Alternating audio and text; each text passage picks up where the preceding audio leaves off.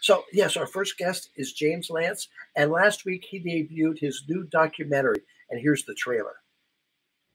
What it feels like is that you wanted it to last 10 years. Because I thought I was going to lose. You're not fucking listening, Jim. You're not listening. You're being cynical and you're barely listening. You're not listening. In this corner, Chick-fil-A, a fast food corporation with more than 1,500 locations and annual sales totaling more than $3.5 billion. In this corner, Bo Muller Moore, a guy in Vermont who makes T-shirts in his garage. There you go, folks.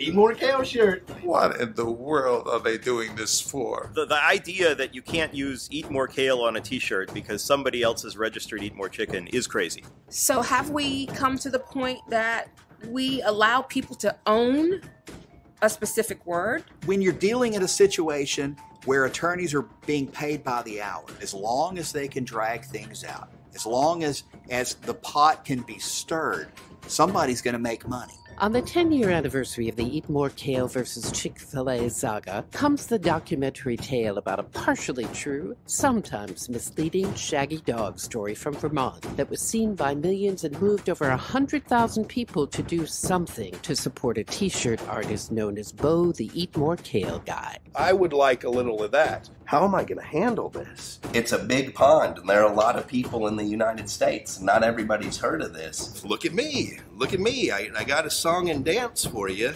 Chick-fil-A said, don't do it. And I said, fuck you. And she's got my balls in her hand. Yeah. She's the one. I will sell $1 million worth of Eat More Kale shirts in the near future.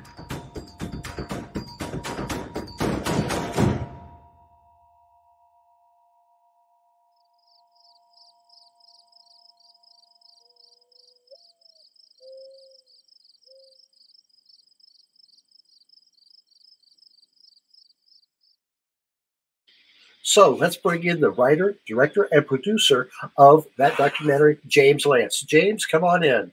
Hi, James. Amber, how are you doing? Oh, I'm doing fine. It's good to see you, friend.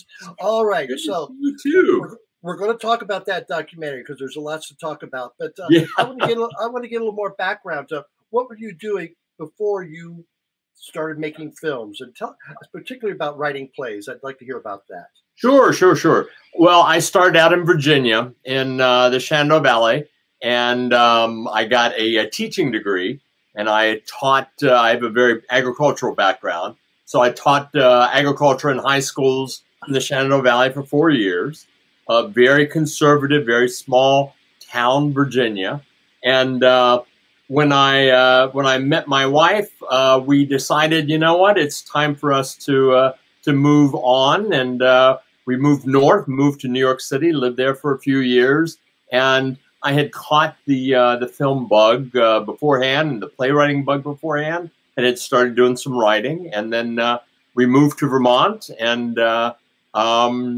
established our family here, and it's been gosh, I guess we've been here over 20 years now, and it's been a great place. We've been really lucky. So why Vermont? What prompted you to move to Vermont? We were living in New York City. It was right before 9/11 happened, and we had 2 young kids. And New York was a hard place to raise young children, schlepping them on and off of subways. There were days we would take our kids to school, and the subway was so crowded, we'd hold their hands, and you couldn't see them because we knew we had them because we had their hand, but it was just really crowded. And so it just felt like it was time to move on. It's expensive. And so we opened up a map and we said, where are we going next? And my wife had been to Vermont before, and she said, well, what about Vermont? And we came up here and we found a great community, and we haven't looked back, not once. So you did write a play and called The Bus. The Bus, and yes. The Bus. Tell me about The Bus. What prompted you writing it, and then what happened with the production?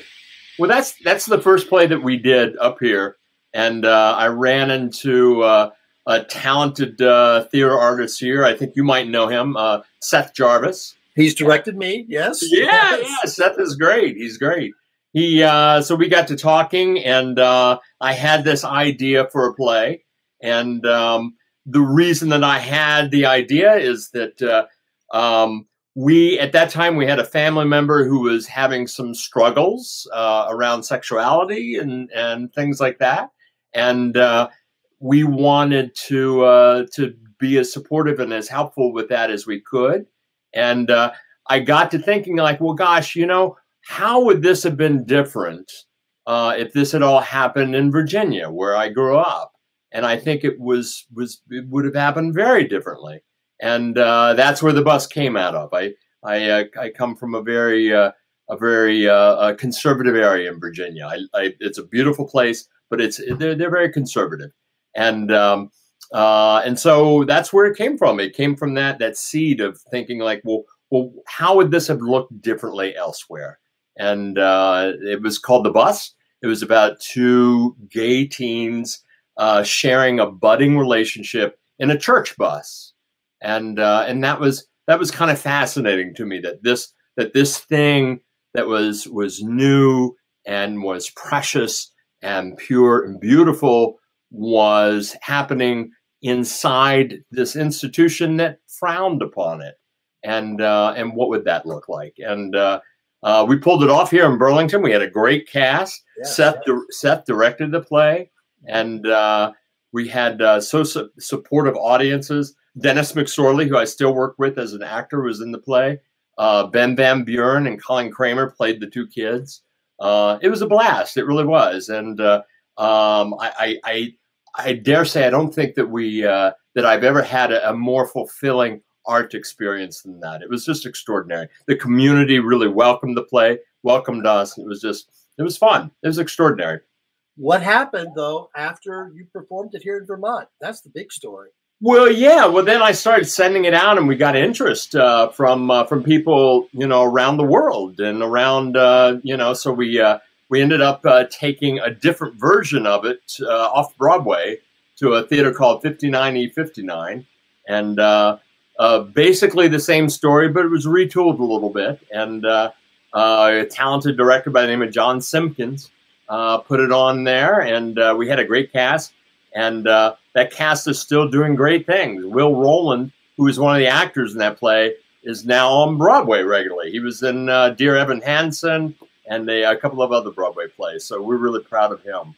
And you took it on the road to Kansas. Yep, we took it to Kansas too, yeah. And so first we played at 59E59, but then we took it to Kansas and played it in, like, literally within blocks of the Westboro Baptist Church. And that was just extraordinary. We played in the bottom of a church called the MCC Church. It was in this church basement. We didn't have any theater lights, and so we lit it all with candles. And the community came. We probably had an audience of like 250 people. And it was just, again, the most beautiful thing. And we had one gentleman who, I swear to God, Amber, he cried 3/4 of the way through the play. It was just, I could see him, and he was just bawling during the whole thing. And it could have been his story. It could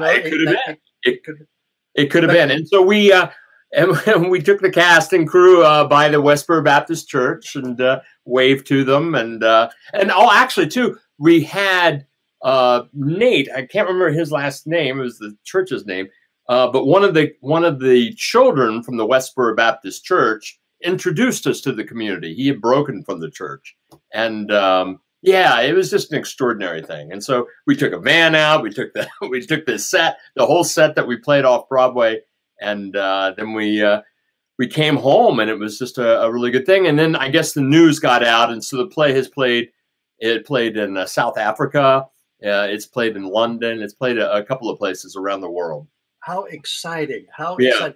And for those who may not remember, the Westboro Baptist Church, they're the ones who go all over the country saying God hates fags. Right, at funerals and all that stuff. At the time, they were really visible. They were really out there. And that really pissed me off. It's just such an awful, evil thing.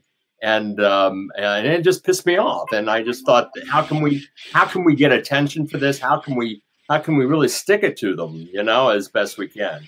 So that's what we did. Well, very good.